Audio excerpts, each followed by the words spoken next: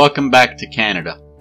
Today we'll be building and detailing an extremely realistic and functional bus terminal, finalizing what our modern Union Station will look like, and developing along the rail lines east of the station. We do a lot of cool stuff in this episode, and a lot of stuff overall, so to keep the video at a reasonable length and the time-lapse understandable, I've cut out a lot of the more mundane stuff and done the intersection detailing off camera. I'm really pleased with the reception to the channel in Canada specifically, so thank you for that. And if you're enjoying the content, don't forget to subscribe or leave a like. And if you want to support the channel even more than you already do, check out my Patreon down below.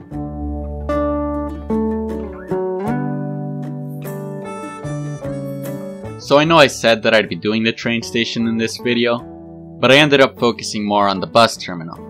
And I'm planning on actually detailing the station and the platforms which I add in this video in a shorter, more specific how-to video, which I hope to release not long after this one. Moving on to what I'm actually doing in this video, I decided to start off by developing east of the station so that I could have a few more buildings so the city starts looking more complete. The rails narrow to only 3 rails and eventually come side by side with this American bike lane road, which I'll also be using as a seawall throughout parts of the city. So I had to bring the rails up to ground level or else they'd flood from proximity to the bay. I'll get to describing this tunnel I've just built and its purpose when I actually detail it. I added a condo from Toronto that I really like in person, but I'm not really a fan of how it ends up looking where I put it between Bayview Boulevard and the rails. So I replaced it with a smaller building when I opened up the game to do the intersections and the cinematics.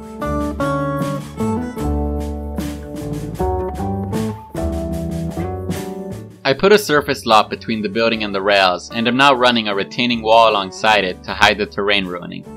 I'll cover it all up with some bushes, but the retaining walls always add a crisp, modern feel to it all. I could put graffiti on my retaining walls, but I just don't want to because, to be honest, it's a lot of work and the handling of the graffiti props is really clunky. I couldn't really fit another building next to the condo from Toronto, and the terrain would have made that even more difficult.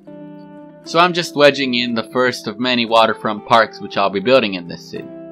There's not a lot to this one, just some trees lining the edges and then some tables and tree trunks in the middle, and then I placed some tree clusters on the edges. I ended up using a park life path, not because it's the best looking path, but because all of the workshop paths don't really handle rough terrain well. And to be honest, I couldn't be asked to put up with that for such a minor part of the city.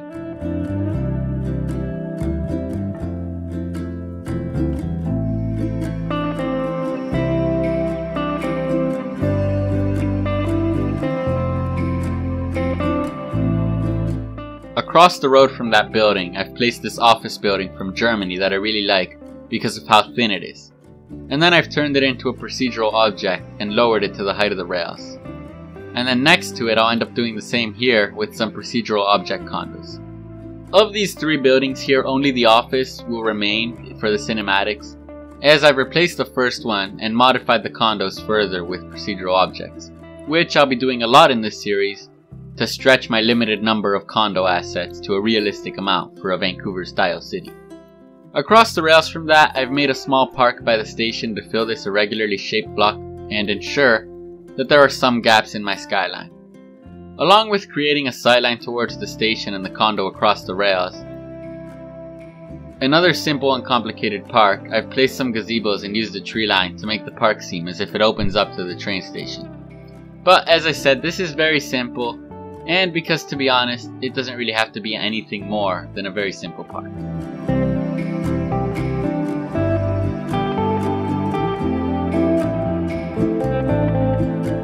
Now on to what is, in my opinion, the most impressive build of this episode, being this tunnel that I made earlier with the Vanilla Overpass project by Allegro. This tunnel will be bus only and will be the entrance to the bus terminal, which will be at a lower elevation by the station. I've covered the road with asphalt and will make my own markings, starting with this yellow curb in the middle and along the medians. And then before I do the lane dashes, I used my mix of intersection marking tool and decals to detail the intersections east and west of the tunnel road with Bayview Boulevard and Terry Fox Avenue respectively. I'm pretty sure this is the only intersection detailing I do in this video, as the rest I end up doing off camera, as it is a very tedious yet relaxing process. Regarding road names in this city, I'll have 3 tenets to road naming. Specific roads like Bayview Avenue or the road with the tunnel, being Terminal Road, will be named after their locations and functions within the city. Roads running north-south or parallel to Lyon-Mackenzie Bridge will be named after famous Canadian people, such as Terry Fox, and roads running east-west or perpendicular to the bridge will be named after Commonwealth cities or territories, such as Victoria and Melbourne Avenue. Now I'm just finishing off the tunnel with some signage, and something I'll be doing specifically in this series is every episode I'll be building one city block off camera, and only including a cinematic in the middle of the video to show it to you guys. I'm doing this so that I can A, grow the city a bit faster, and B, ensure that I still have some fun playing Skylines. Here's today's block, which is between Terry Fox Avenue, Bayview Boulevard, Terminal Road, and Melbourne Avenue. It's got some lovely condos with a small plaza and a detailed back lot. And you've also seen here how I changed the other condos along the boulevard. I'm really pleased with this build and how it fits into the city.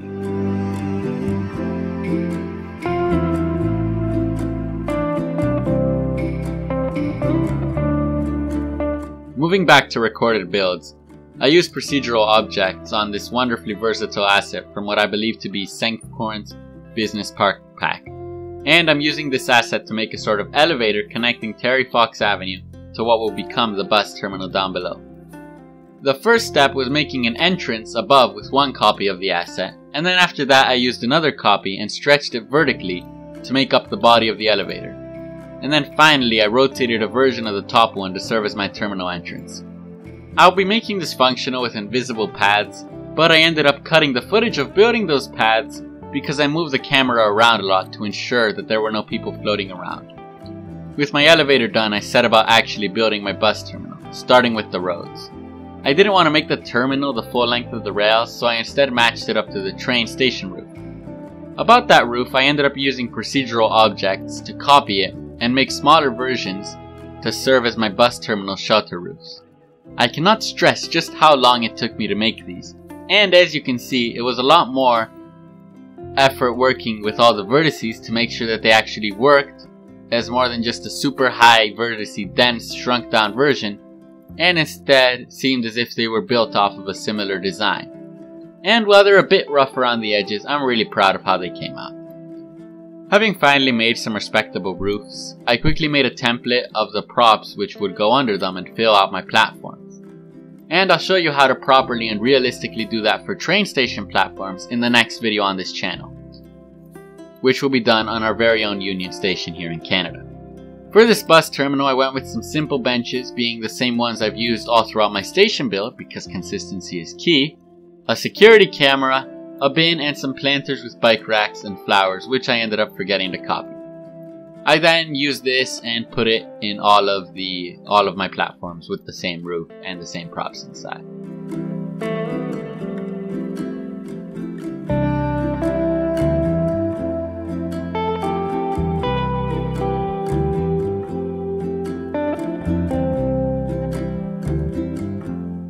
Having completed my platforms, I placed the building that will serve as the Melbourne Avenue entrance to the station complex.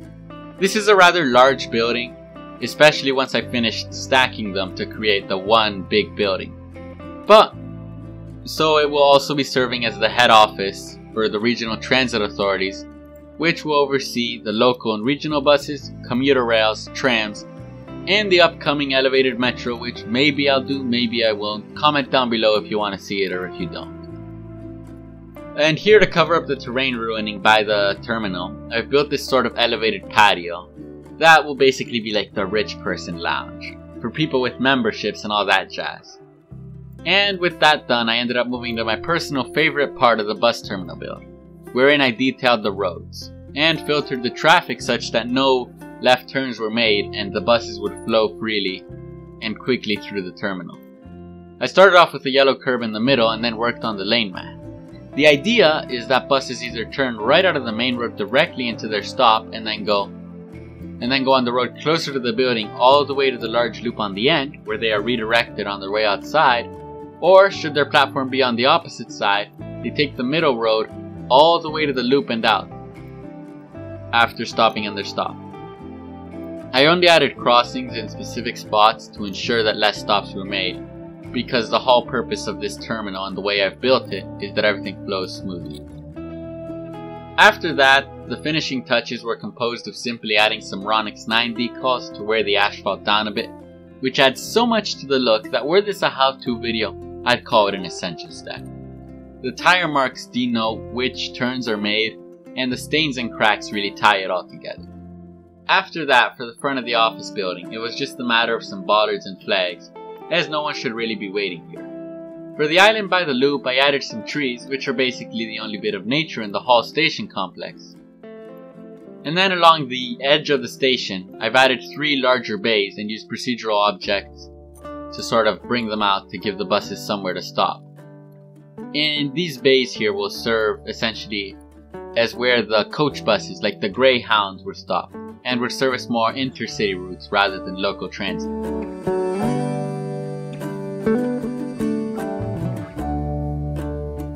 Surprisingly enough, the Go Transit logo was really easy to separate vertice-wise from the train car prop, and I took full advantage of this and plastered the logo all over the building. The fact that it matches the color scheme is just an absolute plus. While I will be detailing the station platforms in the how-to video, I'll be placing those platforms in this episode. And the platform networks which I found on the workshop were pretty thin, so I had to move my stations closer together, which allowed me to add one more rail. However, before I get to the platforms, I first of all added a way to reach them, as since the station is already sunken, further tunnels to get there wouldn't really make much sense and wouldn't look as cool. So I've used procedural objects to get these station props aligned with my station, and added some stairs and an overhead pad. I darken all of these POs to later fit the colors better. Finally, in the penultimate thing we do in this episode, I use these platform networks to extend my platforms to a more realistic length to service the longer trains, which I'll be using on my routes.